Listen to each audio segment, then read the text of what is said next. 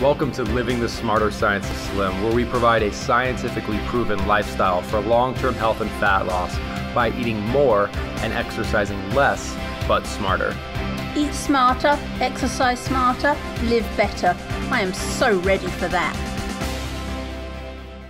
Hey everyone, Jonathan Bailor and Carrie Brown coming at you with another Smarter Science of Slim podcast. Carrie, how you doing this week? I'm doing awesome this week. I'm also doing awesome because I just had a sampling of like 5 of Carrie's SANE treats. Let me see if I can get a correct summary of what I just ate. So I ate a egg mini quiche SANE cupcake thing. Is that what you call it? Is that what you call it? It was a broccoli and red pepper egg cup. Ah, yes, and it was splendid. That was splendid. And then I had some a soup that was a color that I've never seen before in food, and it was spectacular. It was pretty much the color of your T-shirt. It was, and describe that for our listeners. It was deep purple. Deep purple. But describe the soup then. It was beaten tarragon, and I think it's the best thing I've ever made, ever. Yes, it was quite delicious and quite filling, and it was quite colorful as well. So 3 for 3. And then I had some cashews. They were orange and something spice. They were caramel orange spice. And these are all sane and delicious. All sane and delicious. All sane. And then I had Carrie's version of a peanut butter sane mousse, which she moussified it, if that's a word. Mine was not moussey as hers is, but it was also delicious, so thank you. And then, did I have anything else? Oh, and then I tried your porridge. Nutty porridge? Oh, the oatmeal. Yes, Carrie, so describe your sane quote-unquote oatmeal. Everybody's very excited about that. I think that's been my singly most visited page in the history of my little food blog was the hot and nutty oatmeal replacement that I made that everybody's getting very excited about. And then what is the basic and composition? It has almond meal and flaxseed, some chia seeds, and some other yummy, whey protein powder, lots of good stuff. Yeah, and we had, and then there was also a cranberry orange scone, which was like a coconut flour, almond flour. Carrie's still trying to perfect it because I keep throwing sanity requirements at her, and I'm just like, make it have more of this. And she's like, you can't just say, put more of that in it. It ruins the recipe, which I know intellectually, but I like to keep her on her toes. So I thought it was very good, but she, being the world-class... It's not good enough. Being the world-class pastry chef that she is, our definitions of delicious are not the same. So it was all good. It was all good. So I'm very full. I'm very full of sanity and ready to talk about some Smarter Science of Slim at frequently asked questions this week. All right. So question number 1, which neither Carrie or I can necessarily speak to from experience, but we can speak to from a science perspective. It has to do with sane eating in children, and that's specifically, is sane eating the same for children as it is for adults? So we are not necessarily qualified to tell you how to get your kids to eat sane food because neither Carrie or I have kids, but we can tell you some important things about if you do or if you are interested in helping your kids to be sane, whether or not that's a good idea, which spoil the surprise, it is, and why. Okay. Cool. All right. So there's basically, for the question of is sane eating the same for children and adults, the answer is yes and no. Yes, in the sense that the same foods that are satisfying, unaggressive, nutritious, and inefficient for adults are the same for children. It's not as if non-starchy vegetables are healthy for adults and not healthy for children. They're equally healthy for all people, no matter their age. Same thing applies with nutrient-dense protein. Same thing applies to whole food natural fats. Everything that makes sane eating important for adults makes it even more important for children. And that's why I say no. Sane eating isn't actually the same for children and adults because it's more important for children than it is for adults for 4 reasons. 1, children require more nutrition than adults. And as we know, a sane lifestyle is simply focused on eating the most nutritious food available to us. Two, children are more susceptible to food-related behavior problems. So, being bouncing off the walls and then being cranky, and even sometimes some ADHD issues are really just nutrition-related. And then third, fat cells never go away. And we'll talk more about this in a moment, but if a child gains excess body fat, that's a battle that they're going to have to fight against for the rest of their life, which is truly sad. And number four is that children form habits that affect them for the rest of their lives. So anything we can do to help our children understand the science and understand the actual way to eat for health, as well as being delicious simultaneously, that's going to benefit them for 80 or 100 years, hopefully. So it's all good. I have a cute little story. One of my girlfriends has a little girl who just turned 1, and mom has been hugely frustrated that her little girl was not interested in breakfast. She just wouldn't eat breakfast until one day her mother decided to make my strawberry chia seed pudding. Oh yeah. And now every morning, that's all this little girl wants. Is she wants the strawberry chia seed or blueberry, whatever berries her mum makes it with her. And she absolutely loves it, and it's the only thing she will eat for breakfast. Oh, wow, that's awesome. And she's also a big fan of those egg cups, that one I just made you for lunch. She's a huge fan of those. And so actually when Mum threw her first birthday party the other week, apart from the actual cake, everything else at this 1-year-old's party was SANE. That's awesome.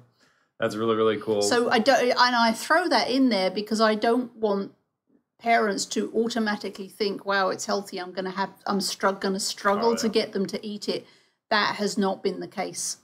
Yeah, and what a lot of people find, I mean, a lot of my friends have very, very young children, and children are not necessarily born wanting candy bars. It's sort of a hyper stimulation when you give a child these processed foods. It's a bit like giving them crack. I mean, I don't mean to use that sort of morbid analogy, but these foods are literally engineered to make humans' brains go crazy with releases of things like dopamine. And if you give a child these foods, they're just like, what? Like, it's like you give a kid caffeine, doesn't really know what to do with it. However, kids, when they're not subjected to these kinds of foods, find foods that everyone else finds delicious to be just as delicious as everyone else finds them. So it's just like it's possible to eat sanely and to really enjoy food, as Carrie just showed me with the food she gave me. We can definitely have children enjoying food and have it be sane at the same time. So let's dig into detail on, and I don't want to spend the whole podcast because I know not all of our listeners have young children, but I do want to provide some useful information here. So one, we talked about children need more nutrition than adults, and we all know this. For example, let's look at like the youngest quote unquote children possible. When a child is actually developing in utero, we as a culture globally understand that developing child needs very precise nutrition, or else their development halts. I personally am very saddened that that mindset seems to go away as soon as the child leaves the uterine environment. It all ties back to what we were talking about on the last podcast, which is the why. Mm-hmm. They can, people can do the right thing if they have a big enough why. Yeah. And a child growing within you is a big enough why. Well, I'm hoping that's a great point. I'm hoping this podcast can maybe help further that why, because just because the child is not growing with it, like the point I'm trying to make is there's 9 months, from conception to 9 months, the child is developing. The child continues to develop once it leaves the womb for like 18 years. So it's not as if, so we care deeply about the nutrition that child receives from 0 to 9 months. And I would urge us to be, at this point, even half as concerned with the nutrition that child receives for the next 18 years of development, because they're developing literally just as much, and water, fiber, protein-rich SANE foods contain more nutrition per calorie than any other food on the planet. That's the N in SANE. So ensuring they have an abundance of those foods is really good for them. And then also related are kids, being very active. They often need quite a few calories. Oftentimes we're told the scientifically garbage statement that the only way to do this is to give kids sugar and starch, and that's absolutely not true. If you need to give anyone, child or adult, extra calories, the best way to do that is via SANE sources of fat. So cocoa, coconut, avocado, flax seeds, chia seeds, nuts, nut butters. And if you're a distance athlete, if you're a growing child and you need abundant energy, you can do that healthfully and simply using these whole food natural fats we just talked about. There's absolutely no need to supplement your diet with starches and sweets. Absolutely no need. So that's all good. The second point is that children are more susceptible to food-related behavior problems. This one we can kind of skip over because we all know if we stuff our kids full of aggressive foods like sugars and starches, they flip out and then they crash, and then we have to deal with the consequences of that. So if we stick with unaggressive, nutrient-dense proteins, non-starchy vegetables, and whole food fats, we'll find that oftentimes a lot of children that may otherwise be considered problem children are actually not. They're just, if you put kerosene in a car's gas tank, you might think that's a problem car. It's not. It's just being given the wrong fuel. The same thing applies to a lot of our little You ones. have the best analogies. Well, thank you very much. I appreciate it. So, and actually, there's I hear a lot of really cool stories about even things like autism being dramatically helped with diets, like Nutrition, the GAPS diet, and even what is I think epilepsy and very low carbohydrate diets. Like they're now using very, very, very low carbohydrate diets in some cases to put epilepsy in complete remission. Like very interesting because the body stops running primarily on glucose and starts running on the derivatives from fat metabolism, which is ketones. Anyway, so it changes the way the body fuels itself, changes the way the body runs, good stuff. What I think potentially, so nutrition is obviously very important. Kids being able to control themselves is very important. But the one that really gets me, and Carrie, to your point earlier about understanding the why. Like, it's probably not a good idea to take drugs while you're pregnant because, then this child could be born with challenges for the rest of its life.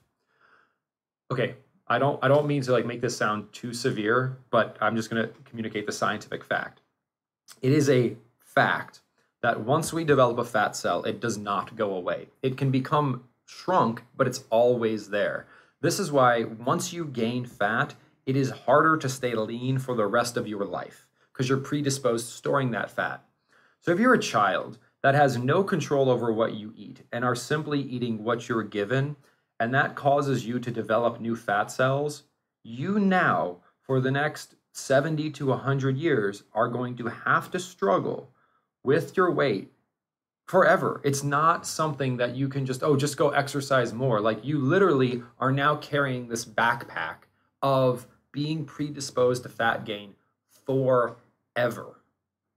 And we avoid doing certain things while the child's developing in utero because it would break our hearts to put our kids in a position where they're going to have to struggle against something for the rest of their life. If our children are gaining excess fat, we are putting them in a position, and I don't mean to be too sad about this. It's just true that they're going to have to struggle with for the rest of their life because they've literally got more fat cells than other people. And they literally can do nothing to get rid of them. It's not like they can exercise more and the fat cells will go away. The fat cells may shrink. We can shrink them, but they're still always going to have more. So there's just that propensity, right? Yeah, so it's just... That's very sad. It's very sad. So that's why if you need a compelling why, I realize, again, I have no kids, so it's hard for me to talk about some of these things, but I realize, we live in a society where it makes it very... Food manufacturers make it very easy to take these processed garbage things and just throw them in the kids' lunch pail and Go-Gurt and all these and kids see the advertisements on TV, so it's what they're asking for. But just like we try to send our kids to good schools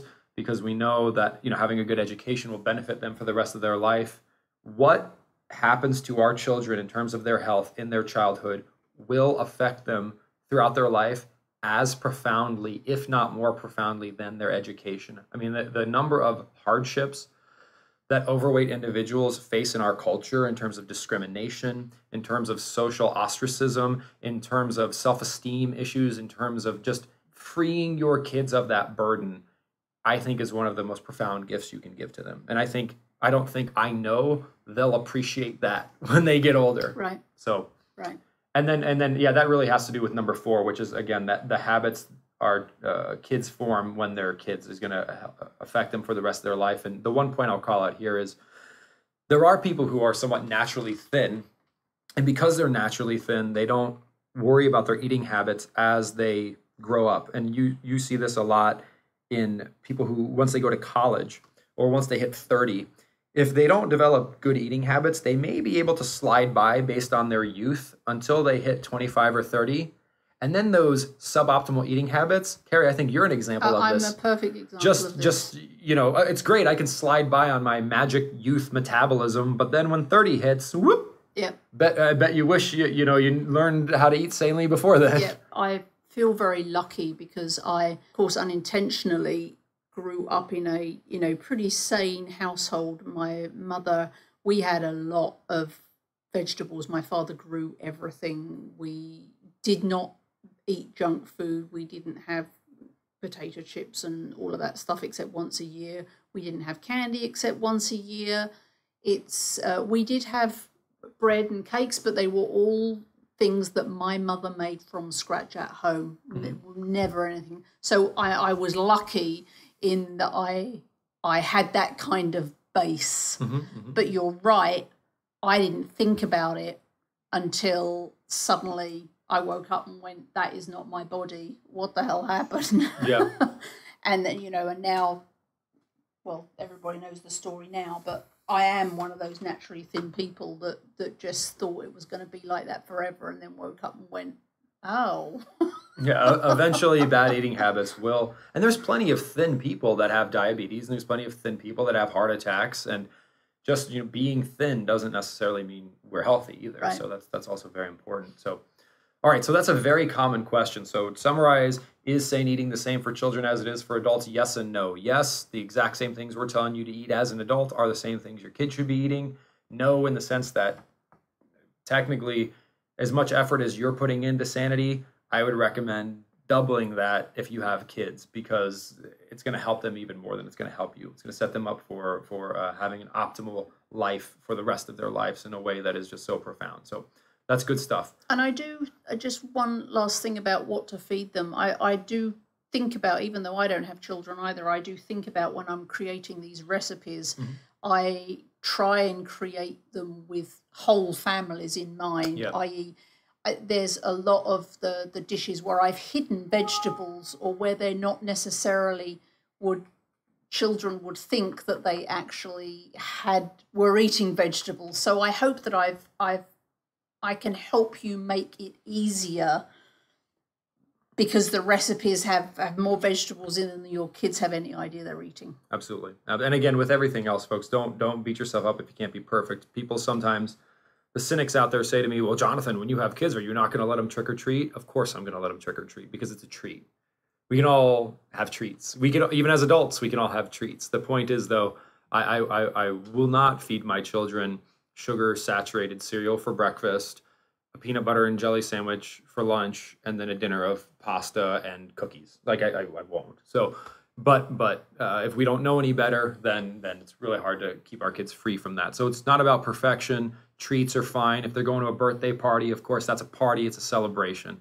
The idea is, what are we doing day in and day out? Yeah. So next big question we get asked is, how does the smarter science of slim or sane eating compare to traditional diets like Atkins, Weight Watchers, or let's say paleo? So the first thing I'll mention is that Atkins, Weight Watchers, and paleo are all diets, meaning they only deal with how you eat. We know the smarter science of slim deals with both how we eat and how we exercise. So that's one difference right off the bat, is traditional diets have nothing to do with exercise. So we have a complete lifestyle here, and that's really important because it all works together to fix our metabolism. So that's great. It's a complete reframe of how we think about food and exercise. But let's step through these. So first, Atkins. Let's abstract this and say just low carb in general. So there's quite a few similarities between a low carbohydrate diet and a sane way of eating, but let's quickly define a low carbohydrate diet. Individuals who are on low carbohydrate diets, there's often 3 phases. There's like an induction phase, there's a phase 2, I don't know what it's called, and then there's a maintenance phase. And most people, when they think of low carb diets, are thinking of the induction phase. And an induction phase of a low carb diet is anywhere from 20 grams. Basically, you can not exceed 20 grams of carbohydrate in a day, or some cases it's 50 grams of carbohydrate in a day.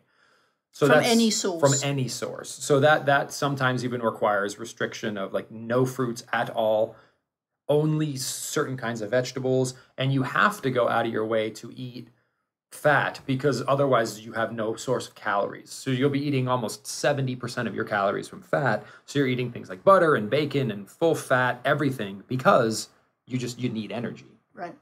So but however, if you are on like the Atkins maintenance phase, it's actually much similar. I mean, it's actually very similar to a sane way of eating because it just says don't eat starch, don't eat sweets, enjoy non-starchy vegetables, enjoy low-sugar fruits, enjoy low-sugar dairy products, enjoy nutrient-dense meats and whole foods fats. The maintenance phase of the Atkins diet allows generally, I think it's somewhere between 80 and 120 grams of carbohydrates per day. But you can get them from anywhere. But no. I mean, it's still, that's a good point. I mean, I mean, I'm not an expert in the Atkins diet, but the general gist is that the Atkins maintenance phase is quite similar to a sane lifestyle. Sane lifestyle is going to focus a little bit more on food quality, meaning it is going to say it's not just that you eat about 120 or 75 grams of carbohydrate per day. It's that those are coming from non-starchy vegetables. That's why I asked the question. Yeah.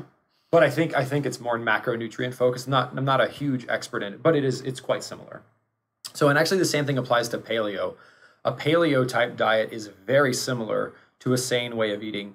The only real big difference between Atkins and a sane way of eating is in some ways an Atkins diet will say you should go out of your way to eat a full fat cut of meat. Like if you have the choice between eating a fatty steak and a lean steak, you should go with the fatty steak because you're intentionally restricting carbohydrate so you eat more fat in its place.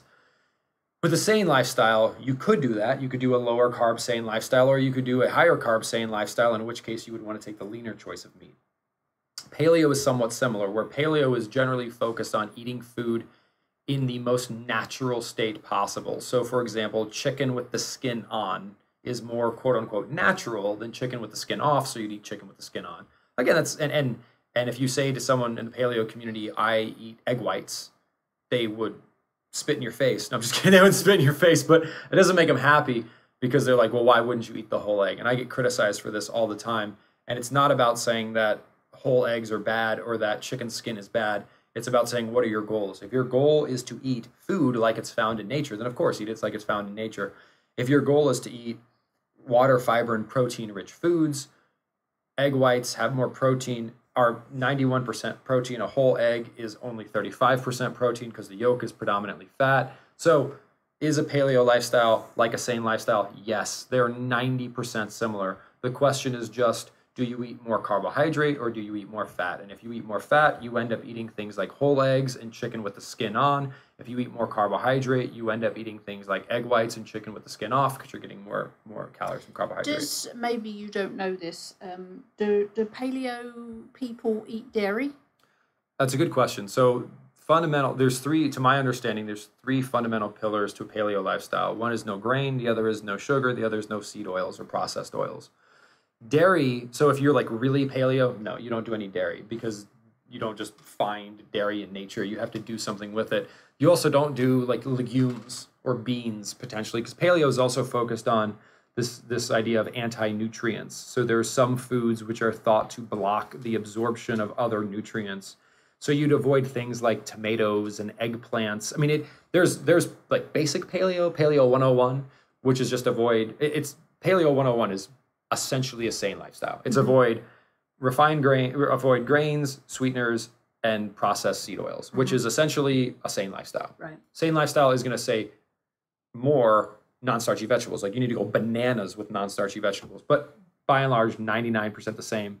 Paleo lifestyle is awesome. On the more extreme end of the spectrum, a paleo lifestyle is a very restrictive lifestyle, which can be essentially just non-starchy vegetables, fruits, meats, and seafood, and nothing else. And for a lot of people, that works really, really well. And if I had to just, I mean, I personally, my research has shown that low carbohydrate diets are profoundly beneficial for a lot of people. It's shown that paleo diet is profoundly beneficial for a lot of people. So I think there's ways to do low carb SANE. Like I think you could do the Atkins diet just saying, I'm going to try to, when I'm eating low carb, I'm going to try to eat the most satisfying, unaggressive, nutritious, and inefficient foods possible. Same thing with paleo. I'm going to try to do the same thing with paleo, and that works just fine. So those get a thumbs up from me. They're very sane. They're very supported by science.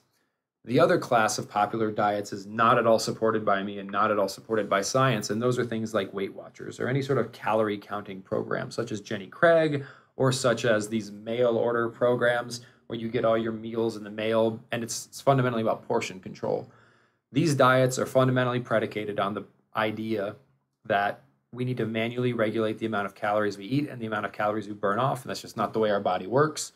You can stretch a rubber band as much as you'd like, but eventually that rubber band is going to snap back.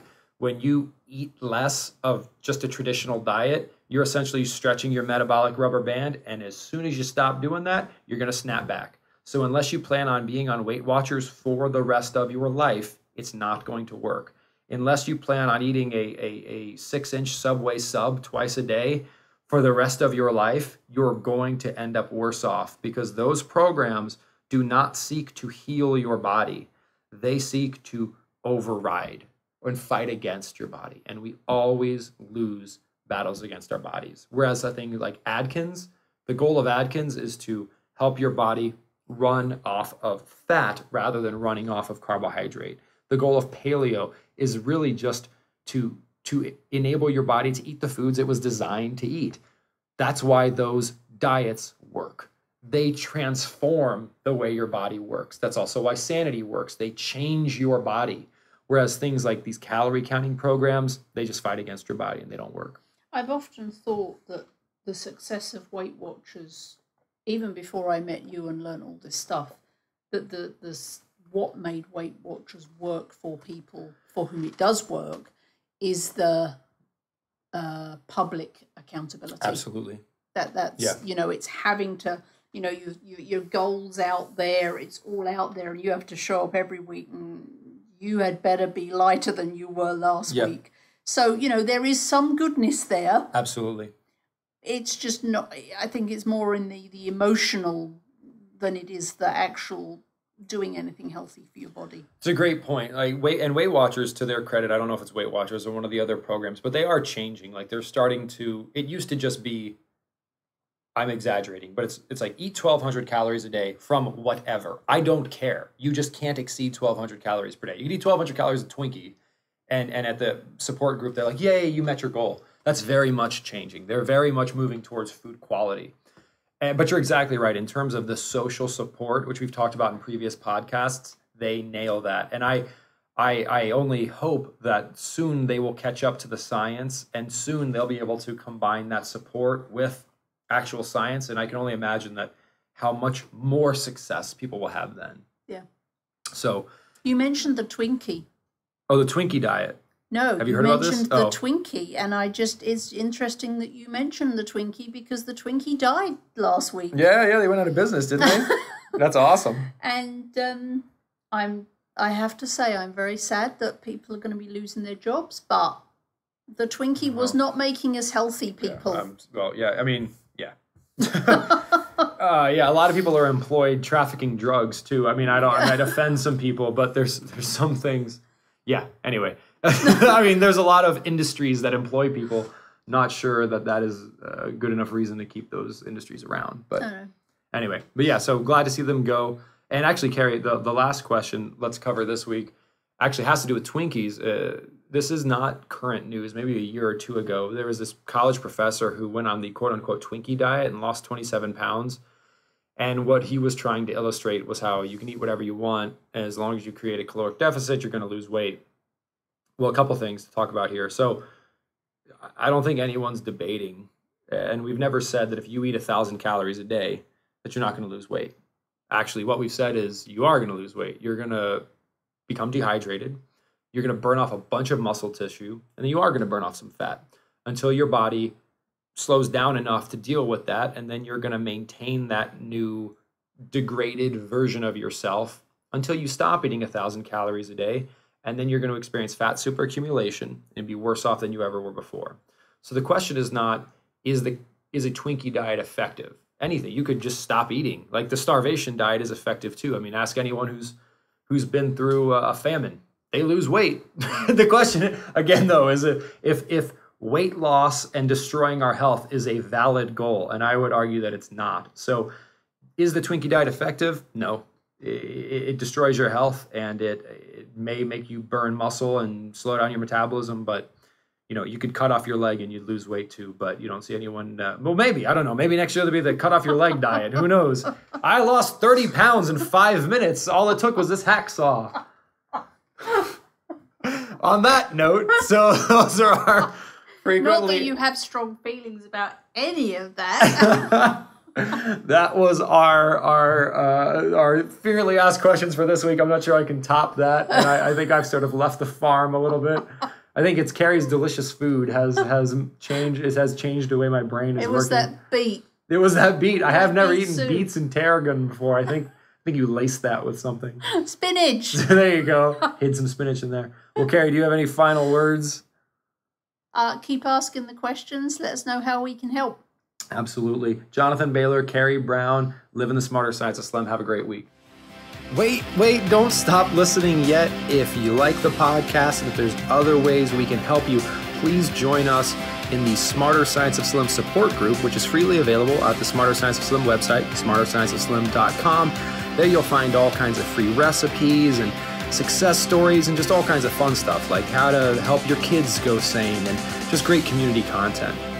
And just one last thing before you go, if you wouldn't mind heading over to iTunes and up onto Amazon.com and leaving us a review, and then going over to Facebook and liking us, we would hugely appreciate it.